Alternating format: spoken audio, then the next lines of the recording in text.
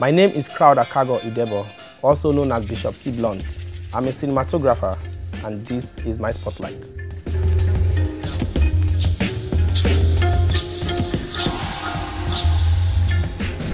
I studied filmmaking at the National Film Institute, Jos, where I spent 6 years acquiring a professional diploma and a bachelor's degree in cinematography.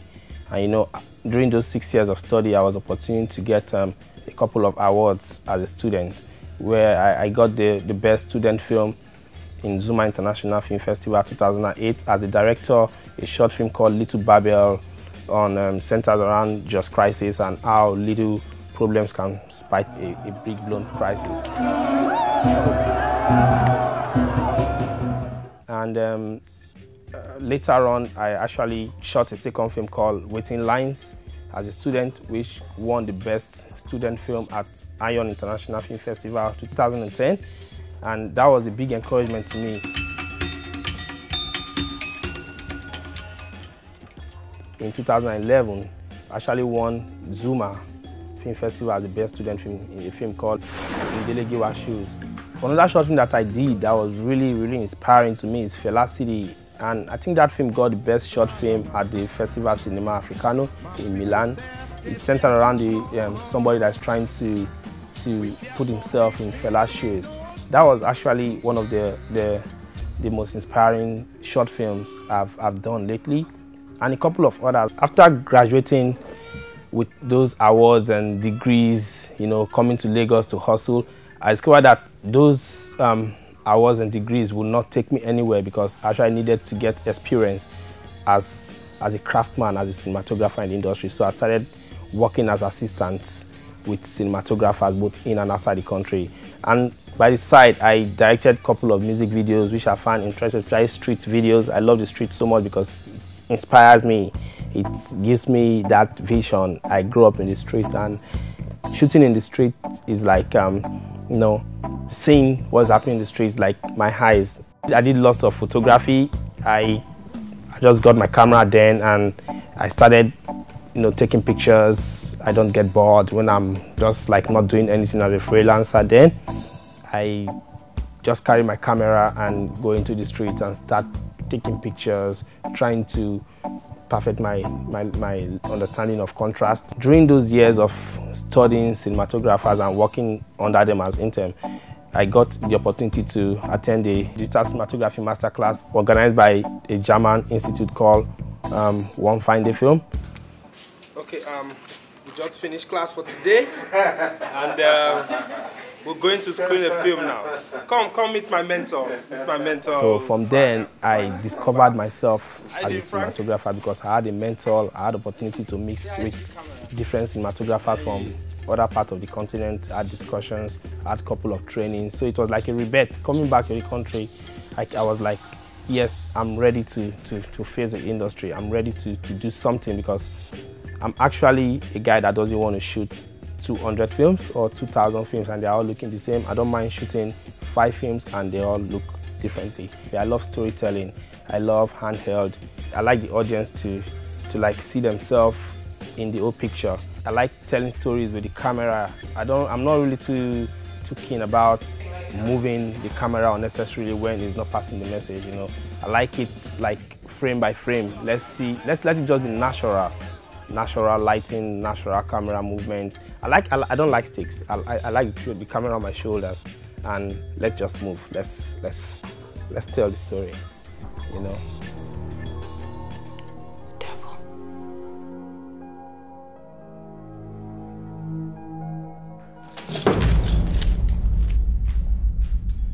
Crimson is like a big challenge for me because it was a 3-episode series, and the 3 episodes we want to shoot differently, you know, and it was really very interesting to shoot. It actually just got the second prize of Afri Nolly, yeah, directed by Daniel F. Young. I think I enjoyed working with him. I enjoyed the story. I enjoyed the style in which we shot the film. The same way I know you are only looking for a reason to kill me. An old trick my father taught me. My sister came up with this crazy idea. Something called...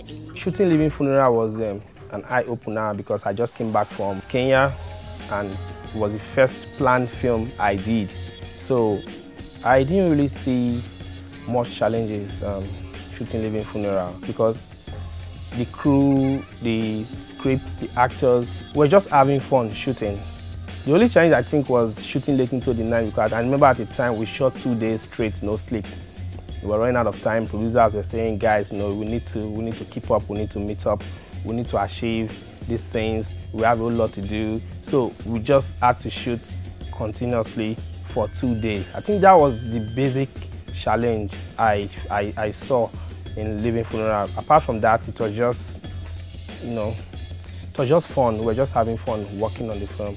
I knew Living Funeral was going to be a film people would talk about because the story, the actors, and the first film I planned with the director that we shot every scene the way we planned it.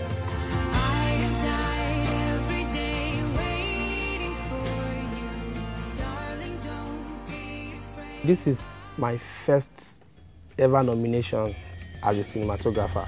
Although I've gotten nominations, but not as a cinematographer, but the project I've been in as Best Director, Best Short Film, Best Student Film, and I've won all those categories. But I never thought that a short film shot with a 60D would ever get me a nomination for Best Cinematography. So it's actually, it's very encouraging to me because the style I use in shooting Living Funeral was just a simple style, simple storytelling. It was just something I've been studying for a long time, and I needed to experiment it. And I didn't know it was going to come this far. And Living Funeral actually has been a talk of the town. Everybody wants to see the film. It has had lots of recognition and acceptance in various film festivals, both in and outside the country.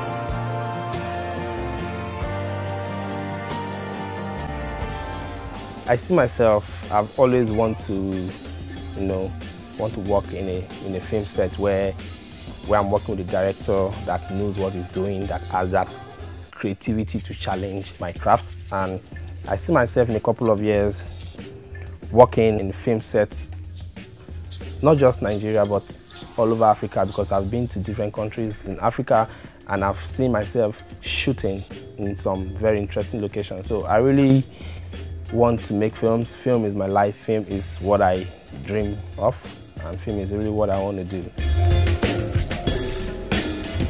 The future for African cinema is really huge because personally to me I feel African stories, Africa as a whole in terms of filmmaking is still a virgin land because we've not started exploring stories and contents that can be of international standard in Africa. So I see African cinema developing in a couple of years because people are gradually venturing into this business, and then a lot of people in diaspora are actually coming back home to try to see what they can do to develop the film industry in various countries. I'm seeing our stories getting its own unique appeal to the universal audience. So I think there's a great future for African cinema because the industry is growing and there's a whole lot of interest and passion developing from that angle.